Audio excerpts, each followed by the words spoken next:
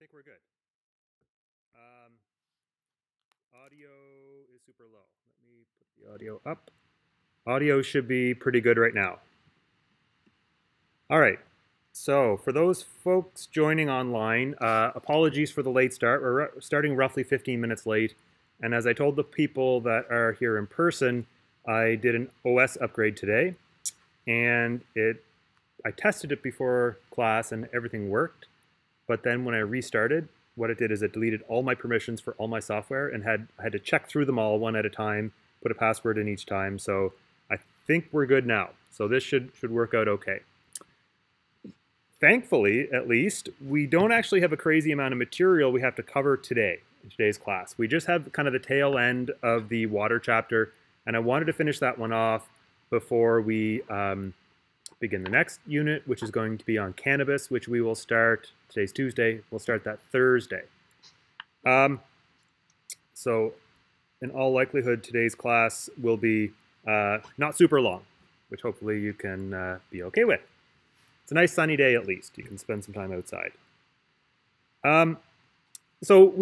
This unit so far, we've been talking a lot about water and issues around water. We talked about the chemistry of water. We talked about, how water gets to your home, how it's treated along the way.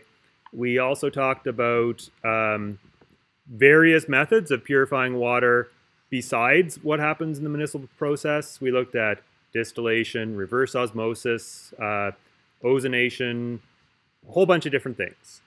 And the last piece that we're going to be looking at is issues around bottled water versus tap water or any other source of drinking water that you might imagine. And the pictures that I have on this slide are taken in the Student Union building here at Acadia. And this was an organization, a student group, about 10 years ago. That as far as I know, I haven't heard anything from this group since. I don't think they're still active. But they had a real campaign going about 10 years ago in the Student Union to promote tap water and to discourage consumption of bottled water. And the reason here was mostly for environmental reasons, not for health reasons or anything around anything along those lines. Still, my computer is popping up little messages, software looking for permission to access various things. So sorry if I'm a bit distracted by that. Okay, so around this time, one of the issues was that, a lot of the older buildings here on campus had water fountains, drinking fountains, where you could just fill a water bottle, I guess, or just drink straight out of the fountain if you wanted. And they kind of slowly over the years, maybe starting in the 80s into the 90s, started to be decommissioned. If one was needed to be replaced, rather than replace it, they would just take it out. And what was kind of replacing it was vending machines that would sell bottled water.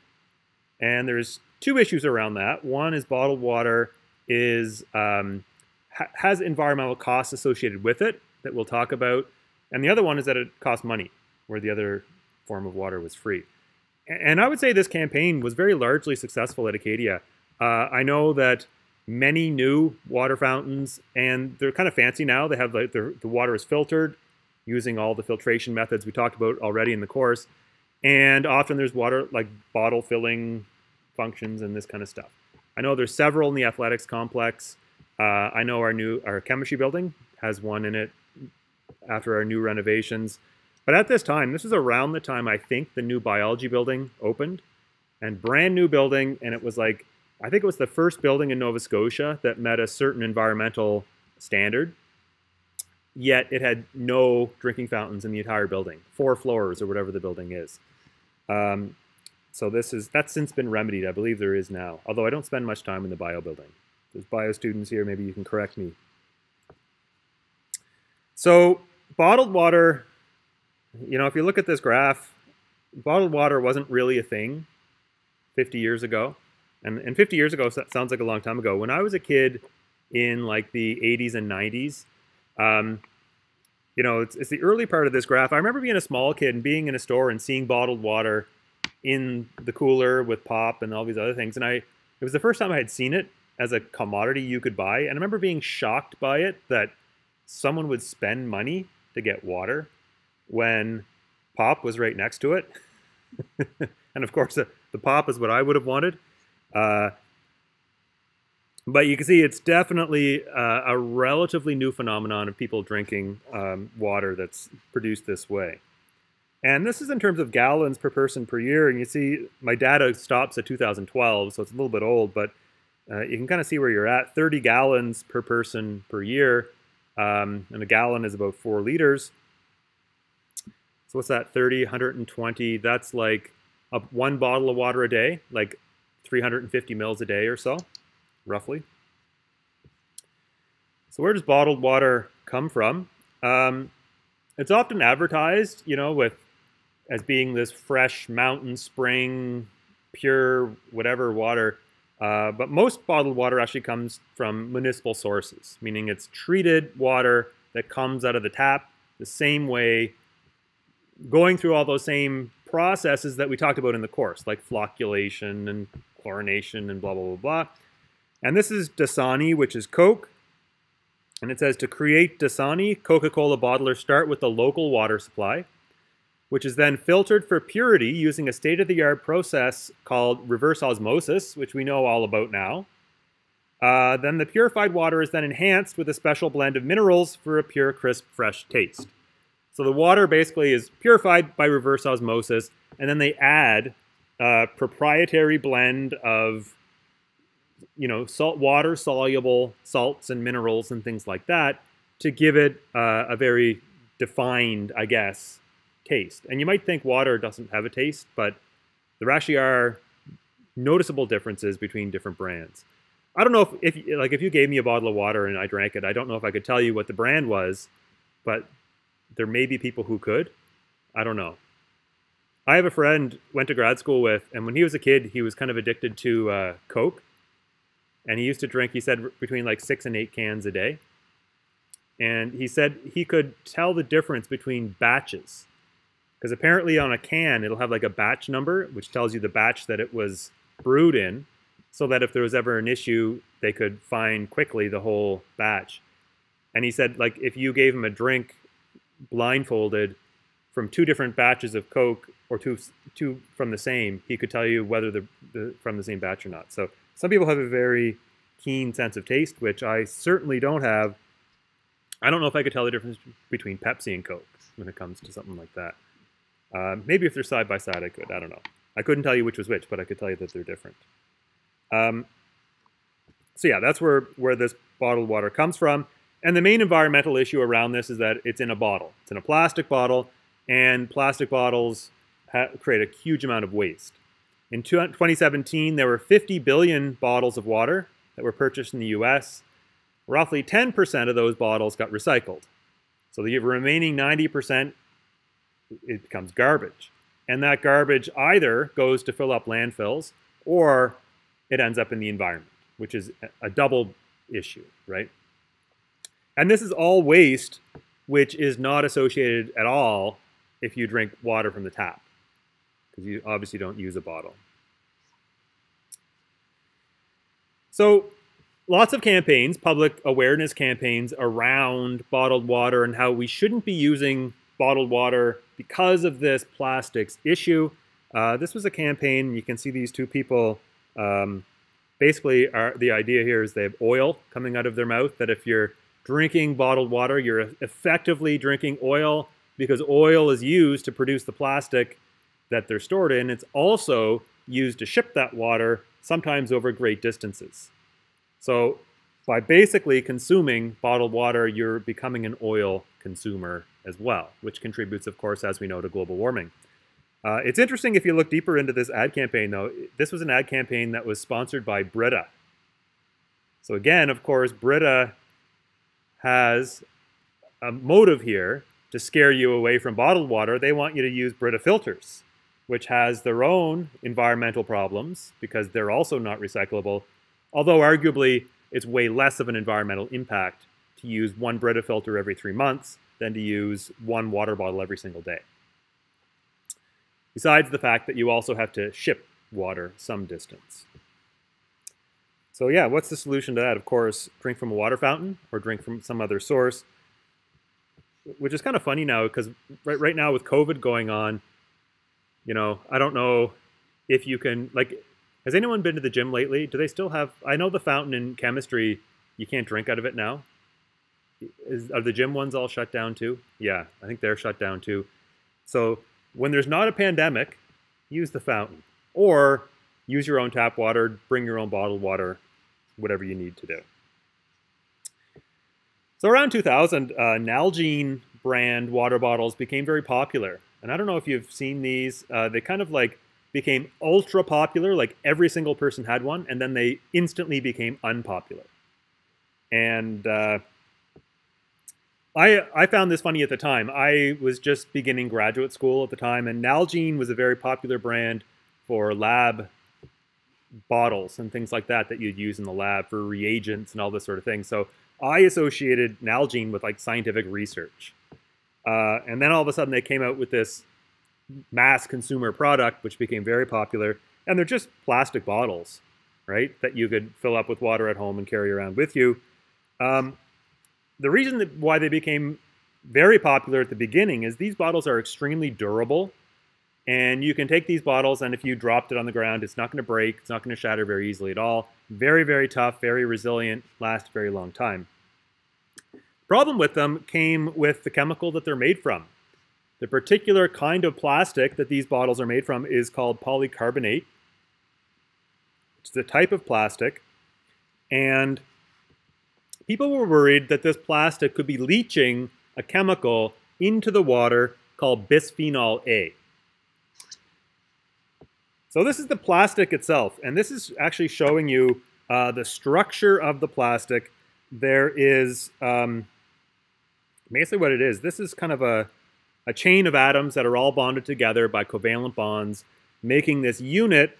And by having these kind of brackets here and here with N, what that means is that unit is repeated in a chain again and again and again. And how long is the chain? Well, we don't know. It's N units long. And N could be hundreds, N could be thousands. So you can think of this as sort of a super long, skinny, stringy molecule. And you can have many of these long strings together, and those long strings together will pack, and they'll turn into a very tough, rigid plastic material. And all plastics, more or less, have that same structure, these very, very long, hundreds or thousands or millions of units long chains that are all stuck together. So this is made by adding two pieces together. There's this piece, which is made from a molecule called bisphenol A. And then this piece, which comes from a molecule called phosgene, which is a funny name for it because phosgene kind of suggests there's phosphorus in it, but there's not. It's just unrelated, still called. So the idea is you take these two chemicals and you mix them together and they kind of form this repeating pattern, AB, AB, AB, AB in these long chains. And then when the reaction's done, you have this hard plastic material you can use to make a bottle. But you may have some molecules left over of your starting material that didn't react in the first place.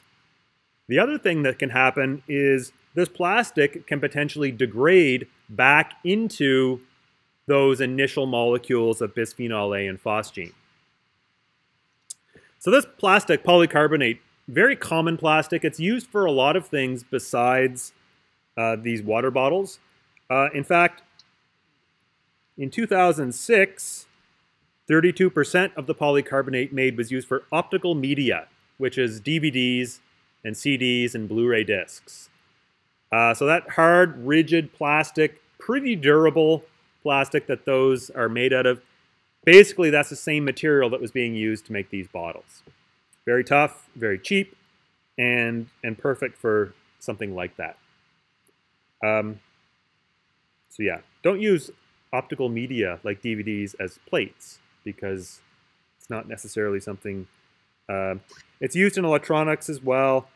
I feel like optical media has sort of kind of died as a product, certainly since 2006. I don't know. Does anyone buy a CDs or Blu-rays? Like, it's been years and years and years since I've bought anything like that. So that 32% today, I'd be curious to see what that number is. Maybe like 2%. But anyway, it's used to make bottles. It's used to in construction.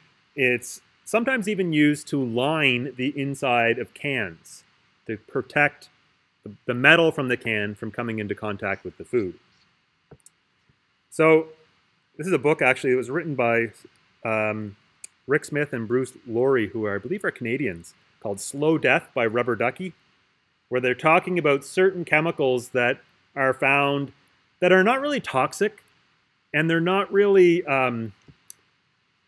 you know, exposure to these isn't necessarily going to raise any alarms, but what they're worried about is the fact that these have become pervasive in our environment and that we're constantly exposed to small amounts. So it's not like you're going to get a toxic dose, but maybe there's cumulative effects over your lifetime that are very subtle and very difficult to maybe measure, and that maybe bisphenol has a problem like this. Anyway, it's an interesting book, and the chemicals that are in the ducts that they're worried about are something called phthalates. By the way, this is a very interesting letter sequence, PHTH. You see this in chemistry for certain things like well, phthalates, phenolphthalein, certain words where there's like no other English words I know of that have that. But I think this comes from ancient Greek, where like theta is the TH and the PH is like, what's phi? Phi theta. So it's like a thing that you don't see often in the English language, but you see it in words with Greek roots. If there's anybody here who's an etymology fan, who likes, not entomology, that's the study of insects, but study of words. So bisphenol A has this particular structure right here. This would be what we would call a monomer. This was a single unit that you can put in strings to make plastics, to make polymers. It turns out it's similar in shape and size to this molecule estradiol. Estradiol is an estrogen compound. So when we say estrogen, estrogen is a chemical, it's a sex hormone, it's a steroidal compound in human beings and other species as well. But estrogen itself is actually not a single molecule. It's a family of, I think, at least three separate molecules, of which estradiol is one of them.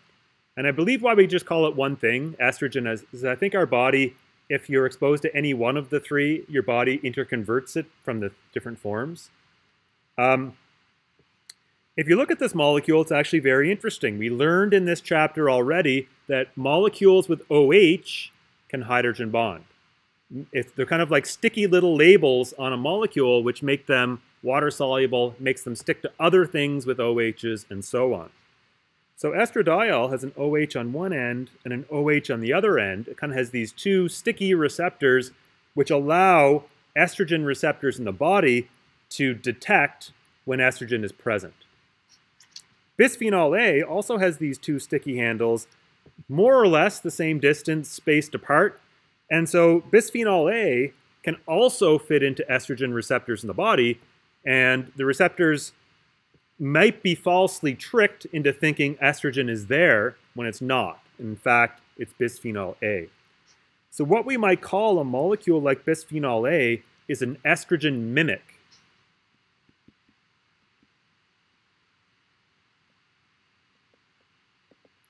So an estrogen mimic is just a compound that can trick the body into thinking more estrogen is present than is actually present.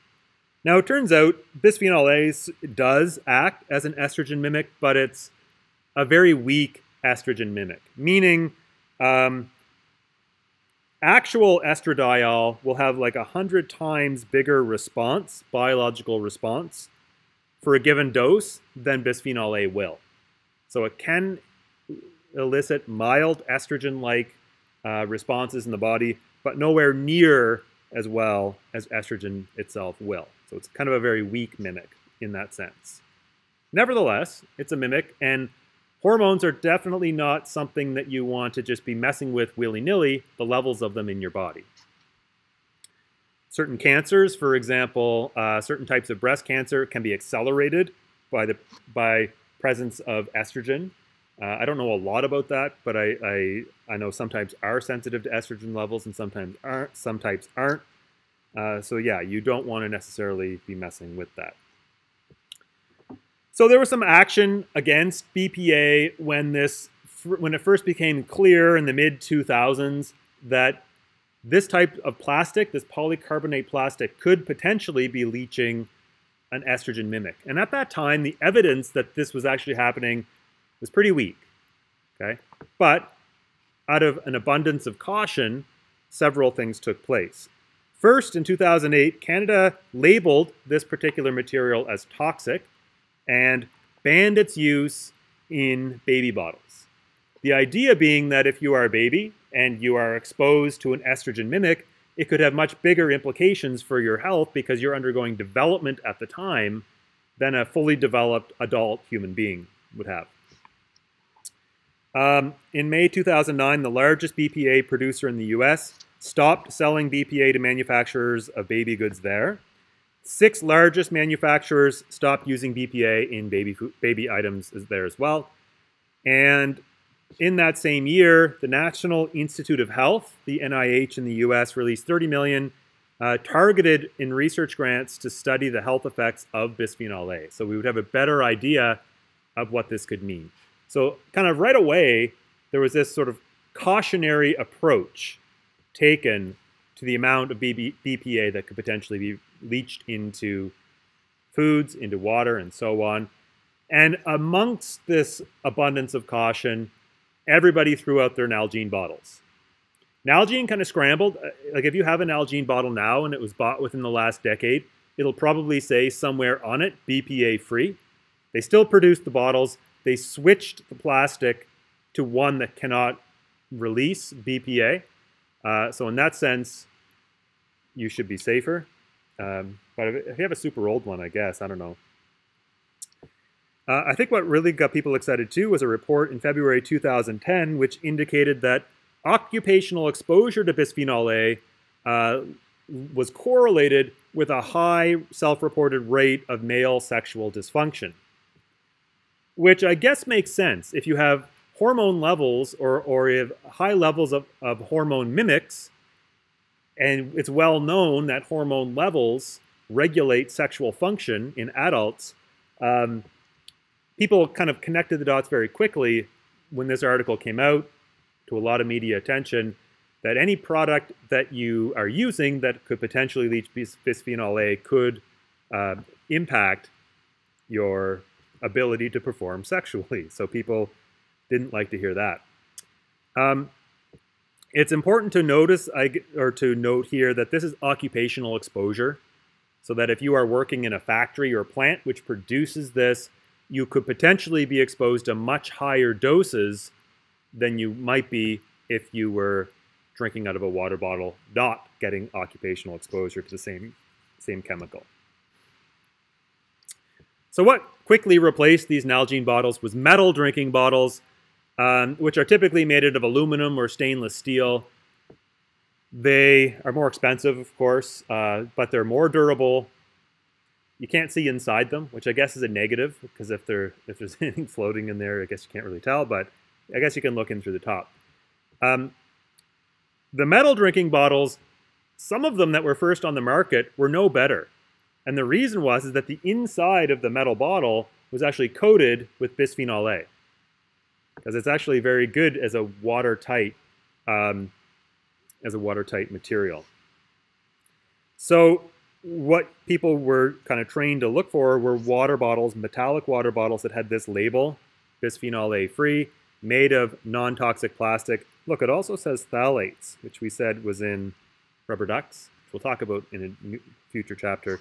No bisphenol A. And this sort of became the norm. I feel like this became something the public became very aware of for about a year or two. And then it just became an assumption that any water bottle from now on would be BPA free. So I don't even know if people look for that anymore. It's something that I kind of remember. It was very topical. I think when the first time I taught this in this course. Now, it's kind of like laundry detergent, when it says phosphate free, that was a big deal for a short period of time. Everything switched, and then now everyone has forgotten. Just like acid rain, just like ozone layer, all these issues that were huge issues in the public eye and then kind of got fixed and forgotten. And we're all crossing our fingers that climate change is one of those too.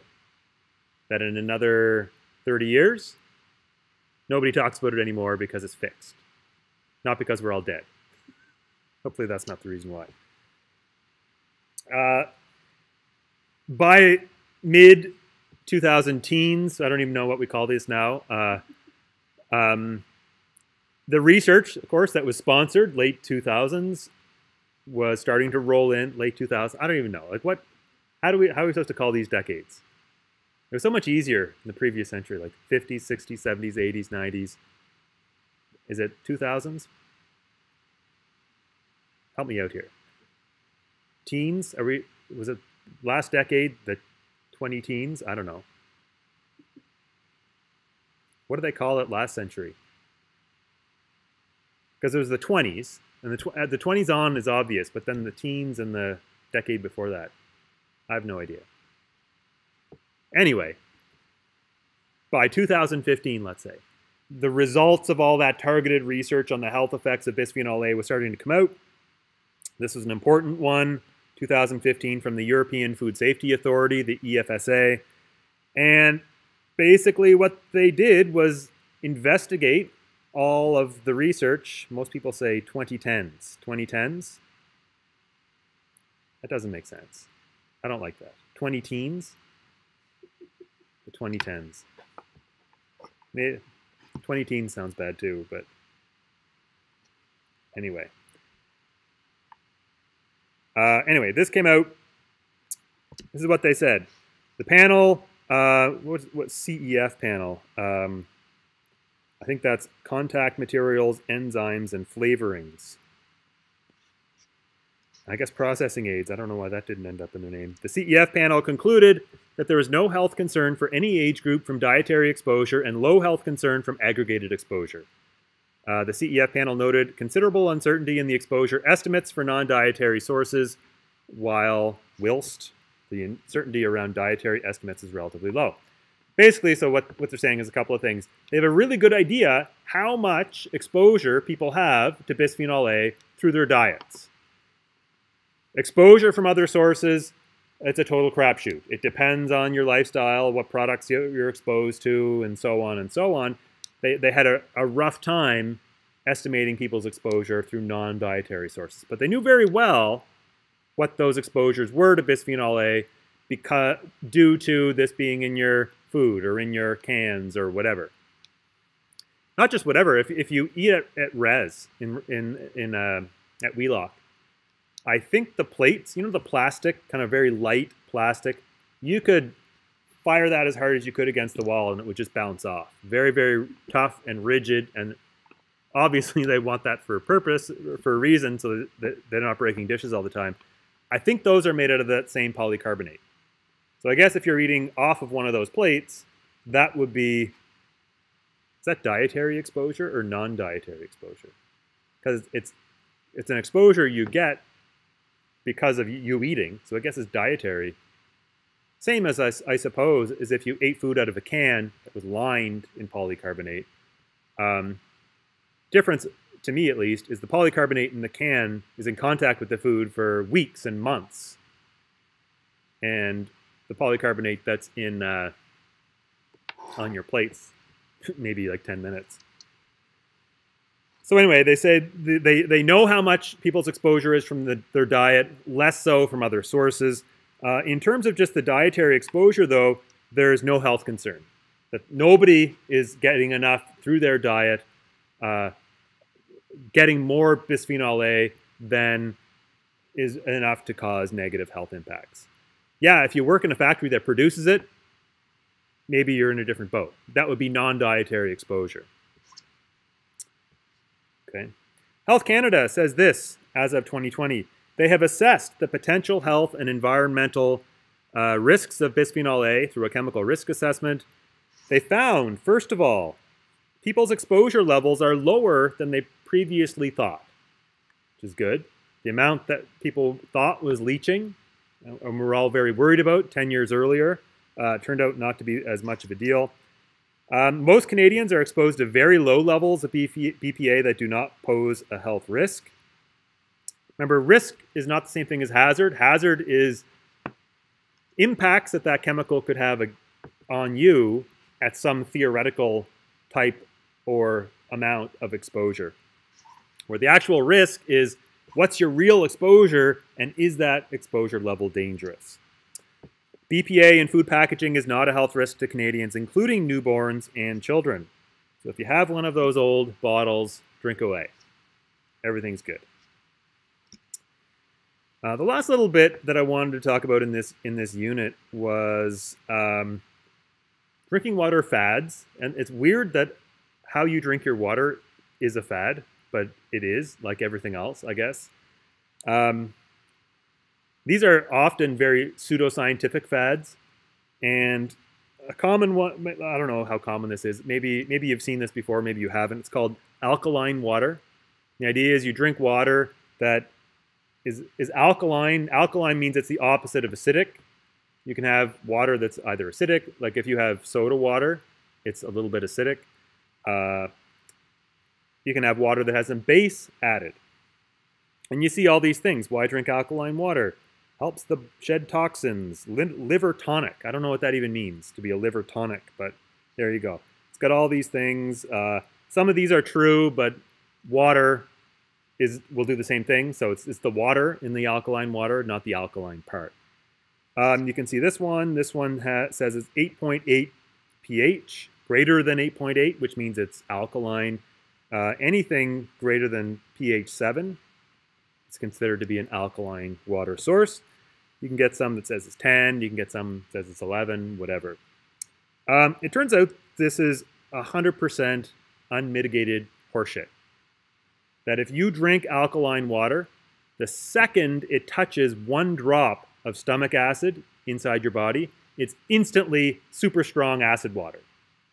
Okay, so the amount of alkaline that's present in your water will have no impact at all in your body and will definitely not counteract the extreme acidity that already exists inside your stomach where this water ends up. So this is all BS. Don't pay extra money for alkaline water. It doesn't do anything, even though there's all kinds of promises that are being made. They sell not only bottled water, but you can buy machines that make your water alkaline. If you're convinced that alkaline water does have health benefits, the easiest way to make your water alkaline at home for free, or almost free, is pour yourself a glass of water and put a pinch of baking soda in there. That will turn your water alkaline, and you don't have to pay extra money or buy a fancy machine. Even then, it's not going to do anything, but if you think it does, or maybe you like the taste, you know? If water's a little bit acidic, it makes the water taste kind of sour. So I actually like that in water. So if you take water and squeeze like a lime or a lemon into it, it kind of gives it kind of a bit of a sour taste, which I like. But if you really dislike that and like it the other way, which kind of makes it more taste chalky, maybe is the word to use, you can put a bit of baking powder. Not baking powder, baking soda. There's a difference. Baking powder is a mixture of baking soda and typically, I believe, tartaric acid that react with each other to make carbon dioxide when you mix them. Baking soda, not powder. And baking soda has the structure NaHCO3. Sodium bicarbonate, it's also called. So this is claiming, is your body acidic? Many diseases thrive in an acidic environment. And they have this acidic equals poor health, alkaline equals good health. This is a really bad misunderstanding of how body chemistry works, how our biology functions. It is true that certain tissues can be more acidic than other tissues if they're in a disease state. So an example is cancerous tissue. Cancer tissue it's characterized by tissue that is rapidly undergoing cell division. There's rapid metabolism, and there's a higher than normal consumption of oxygen in cancerous tissue. As a result, there's a higher than normal production of carbon dioxide, and when you have high levels of carbon dioxide, that leads to a more acidic environment. So it may be possible, but drinking alkaline water will have zero effect on the acid levels anywhere in your body except possibly the inside of your stomach. Okay? It can't affect the acidity of your blood. It can't affect the acidity of your tissues or anything like that. Except in really super extreme, like if you drank a bottle of like Drano. Okay, yeah, that's going to affect. I wouldn't consider that a healthy thing to do by any stretch, but yeah. And this is crap. Alkaline doesn't equal good health. Your body actually needs to be in a very narrow pH range for you to be alive. And you can have diseases where your blood is too acidic. It's called acidosis. You can have diseases where your blood is too basic. It's called alkalosis. And those can be the result of disease. It's actually possible, I believe, to put yourself in alkalosis, which means too much alkaline in your blood, not enough acid, by hyperventilating. Because if you force yourself to breathe in and out really quickly, what you can do is artificially lower the levels of carbon dioxide in your blood, and that will change the pH of your blood, which I think can cause you to pass out.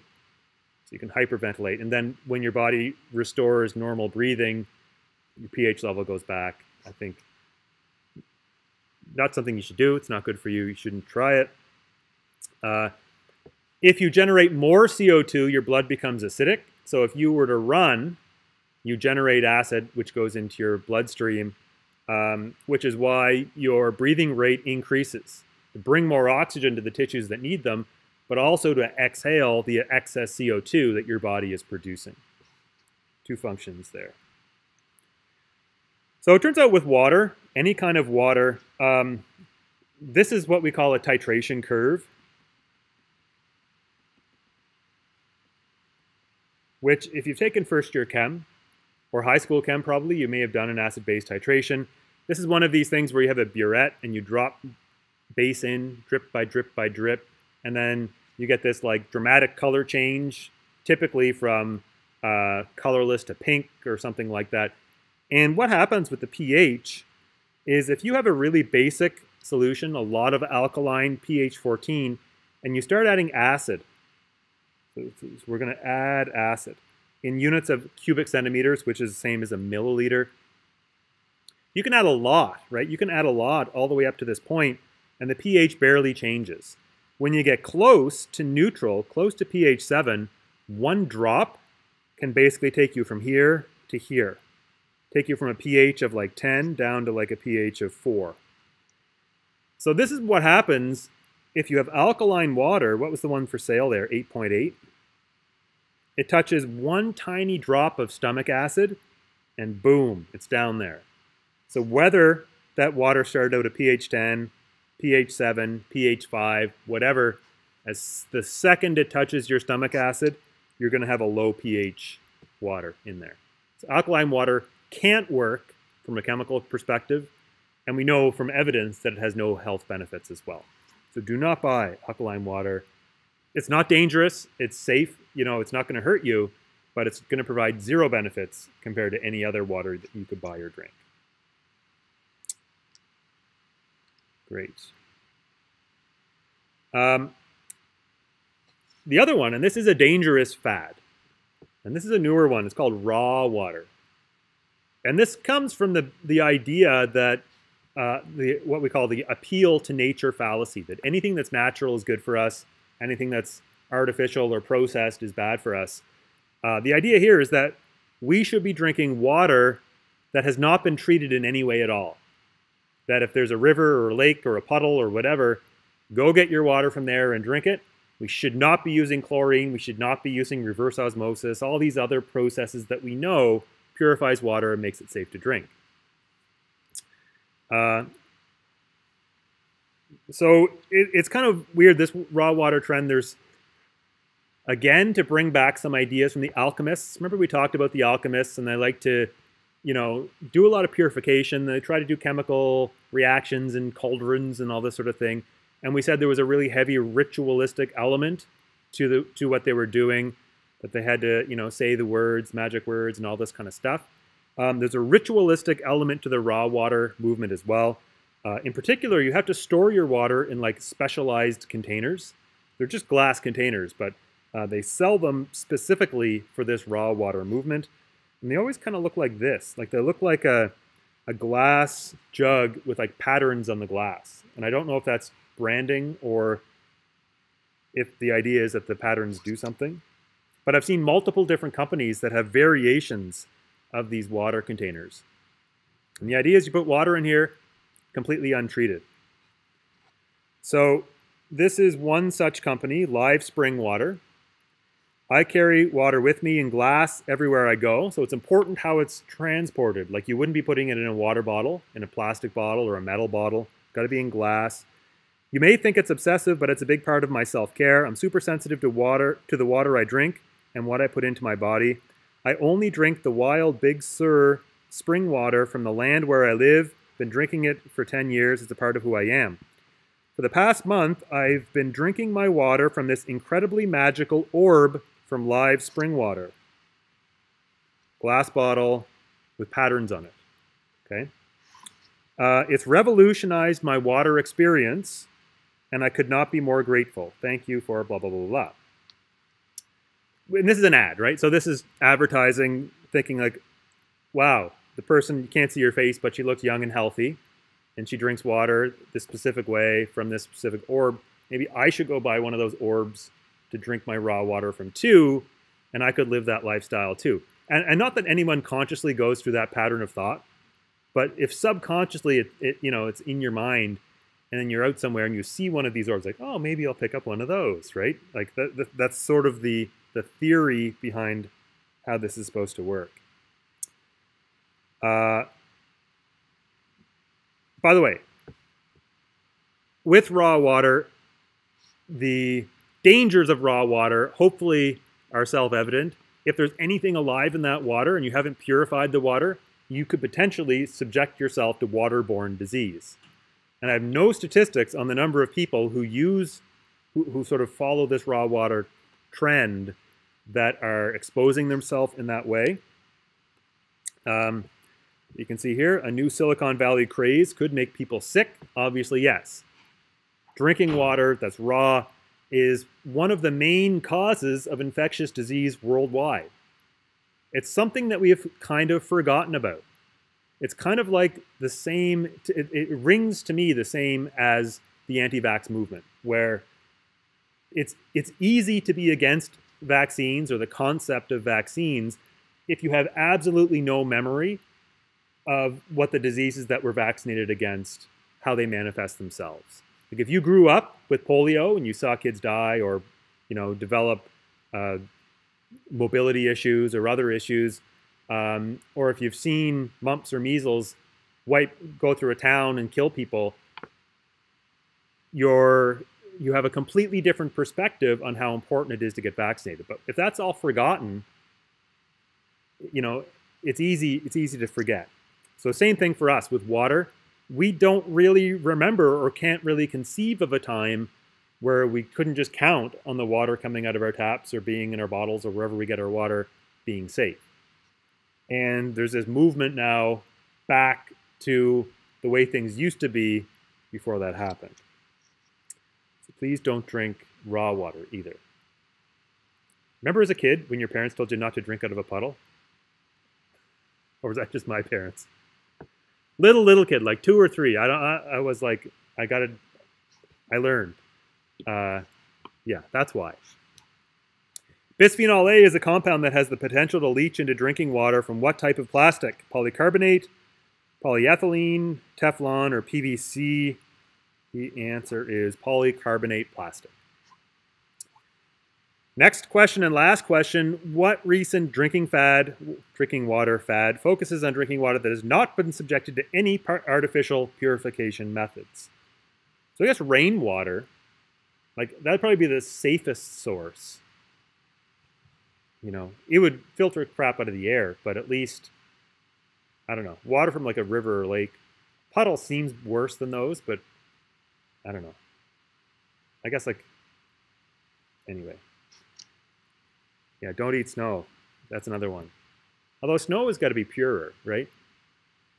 Unless it's yellow, but hopefully that's obvious. The answer is raw water here. Yeah, stay away from raw water. That's it. We're done this unit. By the way, this isn't a real sign that was put up. There was a town, I forget the details, but they had a fountain, just like a decorative fountain in the middle of the town.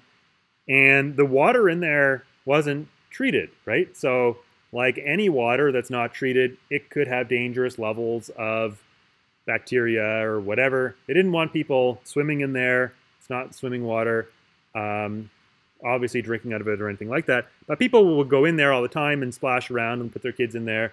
And I think the town was probably worried about people getting sick.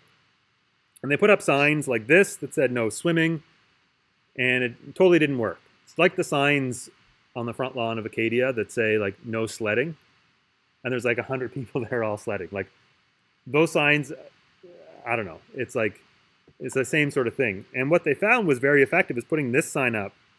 Water contains high levels of hydrogen. Keep out. Because hydrogen sounds chemical, and people were worried all of a sudden about the chemicals in the water, not realizing that water is H2O, so it's, I guess, 66% hydrogen based on number of atoms. It's way less than that. It's like, I don't know, 6% or so based on mass. But yeah, high levels of hydrogen in the H2O, so stay out of the water. And it was actually extremely effective, so they left it up. All right, so we're all done. We will pick up on Thursday's class. And in Thursday, the next unit that we're going to be looking at, cannabis, right? So yeah, this unit is now done. So that means the unit assignment / unit quiz, whatever you want to call it. I've been calling them assignments because I think of them like assignments. But the actual item in Acorn, the tool in Acorn I'm using to create them is called a quiz. So I kind of think of them as quizzes too. But anyway, it's going to be due 1 week from today at 2:20, like always. If you've been here in class anyway, you should already be done. In fact, maybe you could have Googled ahead of time and had it done a while ago. So yes, wait, it's Tuesday. Yes, it is Tuesday. So next Tuesday, this will be due. Cannabis is a short unit. Usually it takes one class. So we're actually moving pretty quick through the material. We have another couple of units that we can put in. We have one on food, one on pesticides, a few other ones if we have time, but no hurry, no rush. Great.